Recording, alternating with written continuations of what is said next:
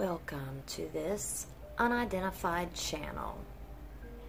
Did you watch the hearing for the motion to compel that just happened on February the 17th for the Lori Vallow and Chad Daybell case?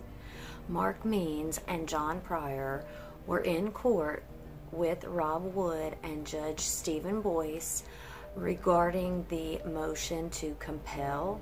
Mark Means had filed for Rob Wood to turn over discovery with a bunch of names listed. There were like 16 or 17 different names listed on the request for discovery that Mark Means had sent to Rob Wood. And so Rob Wood did not respond in a timely manner, which was within the 14 days. And so Mark Means filed a motion to compel. I didn't ever see the judge deny that, but they were in court that next morning, so it was denied. He didn't grant it. And Mark Means wanted to have a status hearing that morning instead of the motion to compel hearing. And so the judge had them go into a breakout room to have this meeting about the status hearing. Mark Means requested it be under seal, and so I guess that's why they went off the record, or maybe not off the record, but out of the view of the public, so it would be under seal. And then they came back and had the hearing for the motion to compel. The hearing was held on February the 17th. Now, on February the 16th, Mark Means filed a motion to have that hearing that was set for the next morning at 9:30 to have it vacated because he wasn't ready. He didn't know it was on the schedule. He just didn't know. So the judge let Mark Means talk first, since it was his motion, and he got to say why he issued the motion and why he thinks he should be able to get all of these things. And then Rob Wood had his turn to say why he didn't respond. Rob Wood actually did respond with an 8-page brief. It says, on February 11th, this brief in opposition to defendant Lori Vallow Daybell's declared motion to compel was filed on February the 11th. It came from Rob Wood's office, and it just goes through some of the reasons why he would not need to hand over this discovery, as Mark Means was asking for quite a bit in his request for that discovery. If you don't remember that request, I will see if I can find it and put it up here for you to be able, so you can see it. Alright, so in this request for discovery that Mark Means filed, this was filed on December the 17th, 2020, or at least that's the date it was signed by Mark Means. He says, please include, but not limited to, the person's full name, date and time of conversation, specific statements of said conversation, location of said conversation, substance of conversation, method of conversation, for example, telephone, text, email, FaceTime, face-to-face, etc., duration of said conversation, and persons in attendance and or involved in said conversations. Please produce all records of said communications, tangible or intangible, included but not limited to recordings, text messages, emails, phone records, voicemails, pictures, videos, or the like. The list specifies these people: Lori Vallow Daybell, Chad Daybell, Alex Cox, Zulema Pastinas, all the Daybell children, Tammy Daybell, Adam Cox, and the children of Adam Cox, Colby Ryan, Kelsey Ryan, the parents of Chad Daybell, the parents of Tammy Daybell, Melanie Gibb, Summer Shiflett, and any of her family members, David Warwick, Larry Woodcock, Ethel K. Vallow Woodcock, which is K. Woodcock, April Raymond, Annie Cushing, Melanie Boudreau Pulowski, Ian Pulowski, Brandon Boudreau, Heather Daybell, who is the sister-in-law of Chad Daybell, Matthew Daybell, who is the brother of Chad Daybell, persons associated with the group entitled Preparing a People, persons associated with the Avow website, and any and all persons subject to description above. So Mark Means wanted all of this information on everybody listed, and then this broad spectrum of people at the end with the persons associated with the Preparing a People and the Avow website, and then anybody else. So the judge made it to where those three things were dropped off and they are not included in the discovery that the prosecutor has to turn over. And now Rob Wood will just need to go through his records and make sure everything has been turned over to the defense on these people listed, and any conversations that he may have had would just need to be I guess documented in some way and turned over to the defense so they would know those conversations were had, and maybe statements weren't made, but what were the conversations about? What did you discuss in the conversations with these people listed is what Mark Means is looking for, and so is John Pryor. Now, John Pryor did get to chime in briefly in the hearing, as he was not the one to file the motion to compel, but is also in it for the discovery. And so he mentioned that some of the discovery he just received was almost a year old, and maybe that is what was just sent to him. I'm not sure. Mark Means made this statement about John Pryor receiving this hard drive full of discovery and Mark Means not receiving the same hard drive. And John Pryor mentioned that some of the discovery he just received in December is very old. And so Rob Wood addressed that and said Mark Means didn't get the discovery because he had already been sent that discovery back in May of 2020, and they just weren't sure if John Pryor had received it. And just based on John Pryor's response, that discovery he just received is very old. Maybe he hadn't received it, or maybe he just doesn't realize it is duplicate and that he had received it back in May of 2020. So it wasn't that Mark Means didn't get the discovery, he already had it.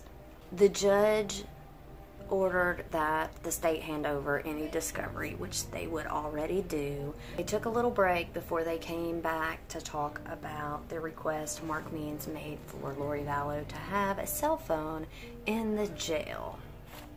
When they came back, Mark Means got to argue his point, as he was the one that filed the motion, where there is clearly some difference in the way they're treating inmates between the Fremont County Jail and the Madison County Jail. Chad Daybell is in Fremont County. Lori Vallow is in the Madison County Jail, and apparently they have split it, where men go to Fremont County and women go to Madison County. And John Pryor said he has not had any issues in the Fremont County Jail. So John Pryor files this document on February the 12th, that he is not being treated differently and he would have access. Now, the judge advised Mark Means that if he is going to make that trip out to the jail, maybe he should call the jail first and see if that room is going to be available, or just give them a heads up, hey, I'm coming to use that room. We're not sure if reservations can be made, but if you know they're coming and you don't know anybody else is coming and somebody shows up, you could be like, hey, somebody's coming to use this room and they'll be here in 20 minutes, so wrap it up in 20 minutes. Something like that. You wouldn't make the lawyer drive all the way there and then tell him he can't go see his client. However, that may happen.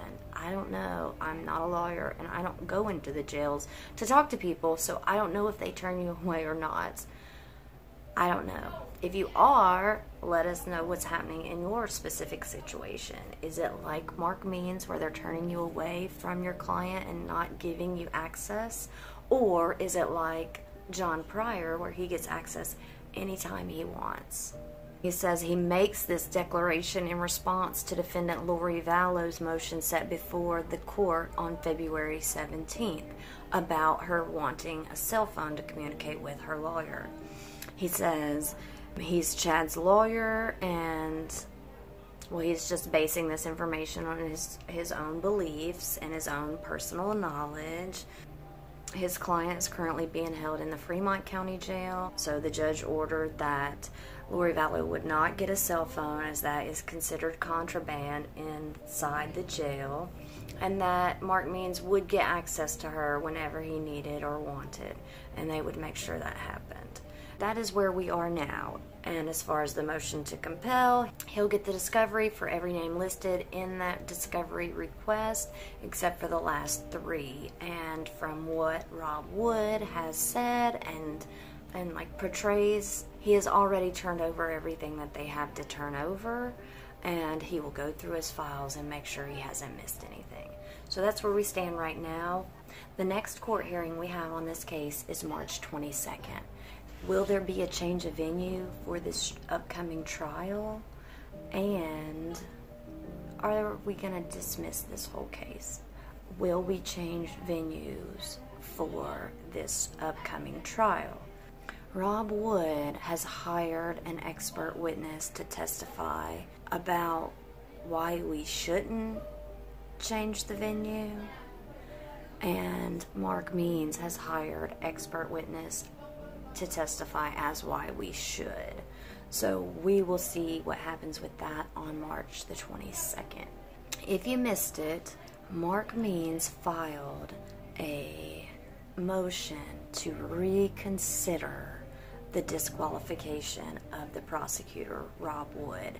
He filed that motion after the judge denied the motion.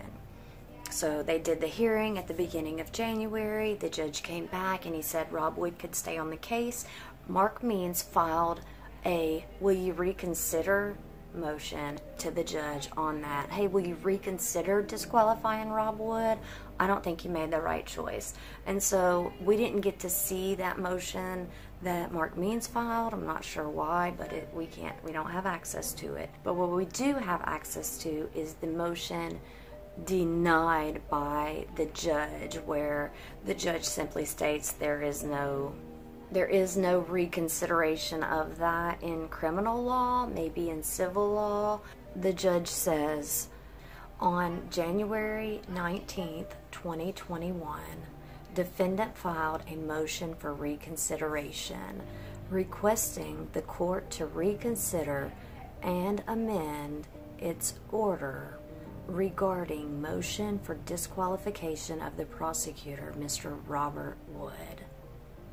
The motion cites the Idaho State Constitution, the United States Constitution, and any other applicable rule of law as the basis for the requested relief. While the Idaho Rules of Civil Procedure contain provisions for a motion to reconsider, there is no counterpart in the Idaho criminal rules. The Idaho Supreme Court has confirmed that there is no basis for such a motion. In fact, there is no criminal procedural rule that provides a basis to reconsider a decision of this kind. The Idaho Rules of Criminal Procedure have nothing similar to Idaho Rules of Civil Procedure. And then the judge signed it. So that is what Mark Means has been doing. So now Mark Means and John Pryor will prepare for the March hearing. Do you think the trial will be moved? If you do, where do you think it will be moved to? That's all I have for you today on the Lori Vallow Chad Daybell case. If you haven't told me yet where you're watching from, be sure and let me know. Thank you again for joining me, and thank you for supporting the channel. You know how YouTube works, so make sure you hit all the buttons, and I will see you next time. And the hearing, the judge broke out into some kind of, the judge had them break out, and then, well, but we did have access there.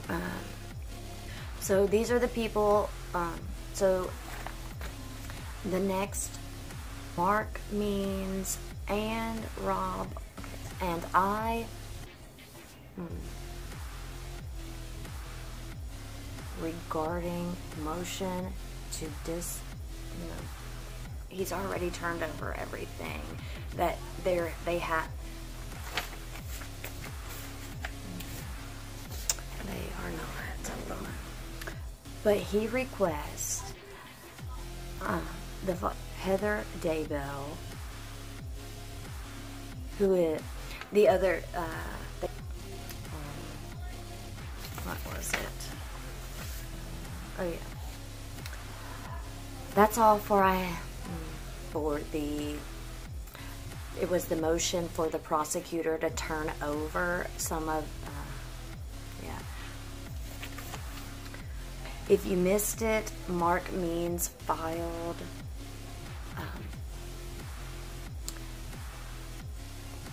Judge Stephen Boyce